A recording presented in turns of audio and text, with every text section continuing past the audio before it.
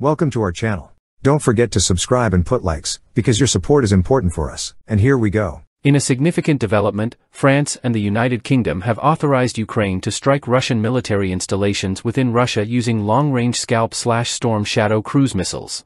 This decision allows Ukraine to target key airfields in border regions such as Kursk and Belgorod, which are critical to Russia's military operations against Ukraine. However, there are several limitations and conditions that temper the full utilization of these capabilities. The Scalp Storm Shadow missiles, supplied by the UK and France, boast a range of up to 250 kilometers, according to a report by BBC News citing an anonymous French military aviation officer. This range theoretically puts several important Russian military targets within Ukraine's reach. French President Emmanuel Macron emphasized the necessity of allowing Ukraine to neutralize military installations from which attacks on Ukraine are launched. Despite this authorization, there are practical limitations. Ukrainian Su-24 aircraft, which are currently equipped with these missiles, need to approach the Russian border to launch them. This proximity exposes them to the formidable Russian air defense systems, significantly increasing the risk to Ukrainian pilots and aircraft. The situation might improve with the anticipated delivery of F-16 fighter jets by the end of the year.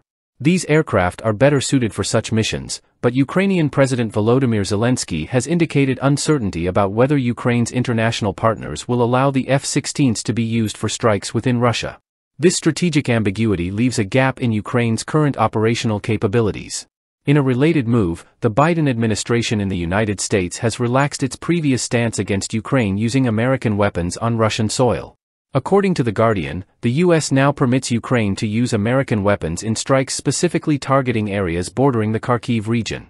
This policy shift, confirmed by U.S. Secretary of State Antony Blinken, marks a significant change in American policy and is intended to enhance Ukraine's defensive and offensive operations against Russian military concentrations near the border.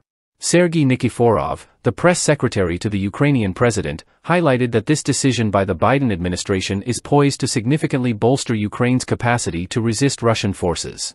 The authorization from the U.S. complements the support from the UK and France, providing Ukraine with a broader range of military options. While these developments mark a strategic enhancement for Ukraine, the full impact depends on overcoming logistical challenges and securing further commitments from international allies. The coming months will be crucial as Ukraine navigates these complexities to maximize its defensive and offensive operations against Russian military targets. That's all for now. See you later.